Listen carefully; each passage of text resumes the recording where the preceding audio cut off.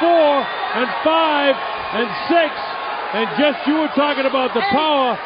Takahiro Ao is able to get back up, but let's see if Ray tries to finish him off now, and he knows how to finish. Sails him with the right hand again. Sets him up with an uppercut. Ray is trying to end this fight right now if he possibly can. Ao's in a heap of trouble. His legs aren't solid.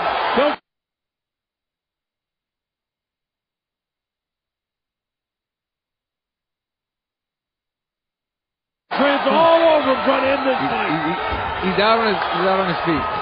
He is. Will he be able to recover? Well, a minute 38 seconds, a lot of time. He's taking 3 straight left hands. Caught him, and that's it. It's all over with a left hook. Tony Weeks stops the fight. They're about 5.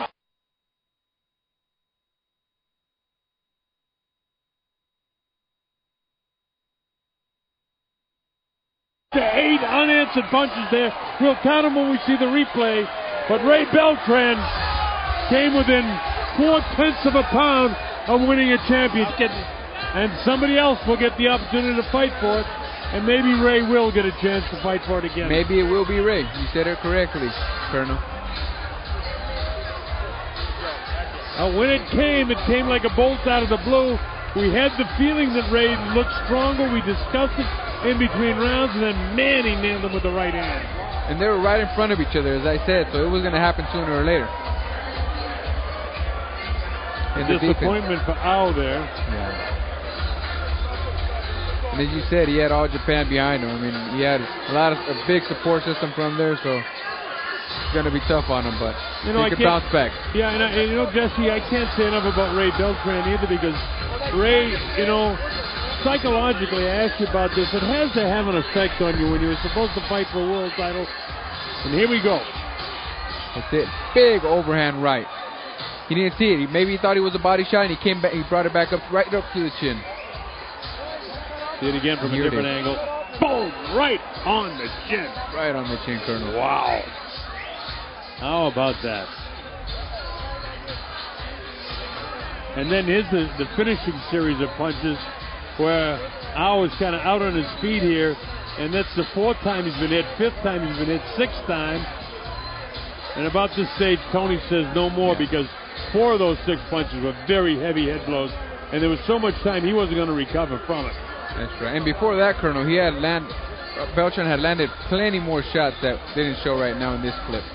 After the knockdown, and then 4 or 5, and seemingly he was unable to defend himself at that time. There's no sense for the ref, in this case Tony Weeks, is one of the best referees in the world, to let it go on any further. He made the right stoppage, no question about it. He did.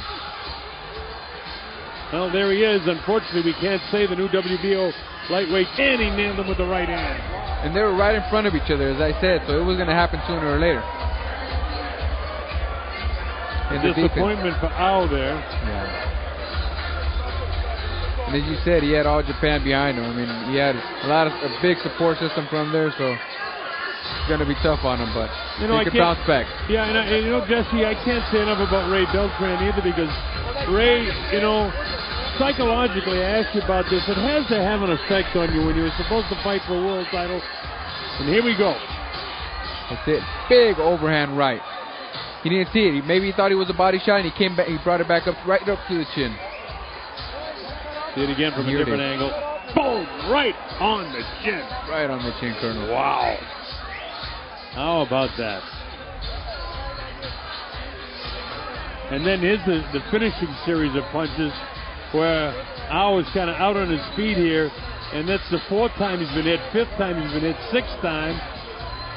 And about this stage, Tony says no more, because 4 of those 6 punches were very heavy head blows, and there was so much time he wasn't going to recover from it. That's right. And before that, Colonel, Beltran had landed plenty more shots that didn't show right now in this clip. After the knockdown, and then 4 or 5, and seemingly he was unable to defend himself at that time. There's no sense for the ref, in this case Tony Weeks, is one of the best referees.